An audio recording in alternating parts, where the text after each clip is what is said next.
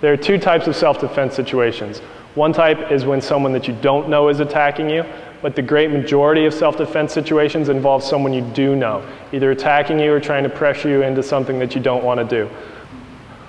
One of the greatest tools we have is the ability to say no. If it's someone you do know trying to pressure you into something that you're not comfortable with, simply, firmly say no. Don't make an excuse, because if you make an excuse, that leaves room for them to come back around. Just say no, no questions asked.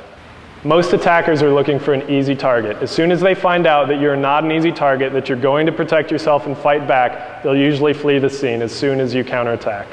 Now I'd like to show you a simple self-defense technique that you can use if you're ever in a dangerous situation. This is called facial acquisition and head control. Basically, you reach out, get your hands on the person's face, you grip onto it, and you start going all over their face with your hands.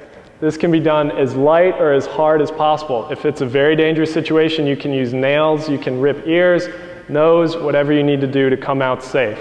The reason this technique works so well is because it affects all 5 senses, which are centralized in the head. So you're affecting hearing, smell, touch, eyes, vision, and sometimes even taste. So it's very overwhelming and hard to deal with. This has been used by small ladies against much larger male opponents in real life situations and has gotten them out safely. And it's easy to do. So right now I'm going to simulate the role of an attacker, and my assistant is going to demonstrate the facial acquisition and head control.